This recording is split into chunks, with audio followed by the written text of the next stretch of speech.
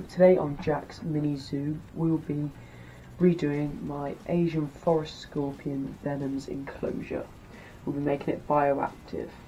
Okay, so firstly we'll be adding the plants. This is a type of fern. This is always good because this will create a good humidity for the Asian forest scorpion, because where they come from they need a lot of humidity. We'll just put that right at the back, and we'll also be adding this heartleaf fern as well, just because also with the humidity, and this one looks really nice as well. Okay, so there we go. Oh, as you can see, I've already done the substrate. This is a mixture of eco earth and planting soil with some sphagnum moss. The sphagnum moss is there because the humidity, it catches lots of humidity.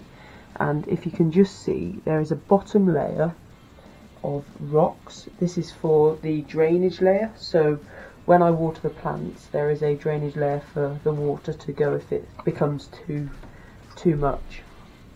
Alright, so next we'll be adding the hide. I've chosen to use a plant pot as the hide because it, well, what I like to do is move lots of the soil, put it there, and put some soil in and up and above, so it's like so I make it almost like a little cave for this scorpion. So there we go, there's the cave. Okay, next we'll be adding the water bowl. That'll always be full of water just in case the my scorpion wants to have a drink, obviously. We'll also be adding this kind of bark, cocoa bark thing, just for some added look to it. Okay, so I'll fill this water bowl up in a minute, but I think I'll just get all of this rubbish out of the way. I think we'll be adding the scorpion next. So I have just filled up his water bowl and watered the plants, and also I have just added some springtails. Springtails are little tiny bugs who act like the cleanup crew within the enclosure. So now I'll be adding my scorpion venom. So I can free handle my scorpion because I've had him for quite a while and know how to properly do it, but if you've only just got your scorpion, I wouldn't suggest free handling him. So what I do is I grab him by the tail, like that, so his stinger cannot sting me, but because he's an Asian forest scorpion, he is unlikely to sting me, but to pinch me with these huge pincers at the front. As I've said, his name's Venom, and I'll be introducing him into his enclosure. Here he is. He's quite big now. I've had him for about a year. Actually, it's pretty much exactly a year now. Always, whenever you're handling your scorpion, always be very careful. So I'm just going to pick him up and put him in his enclosure now.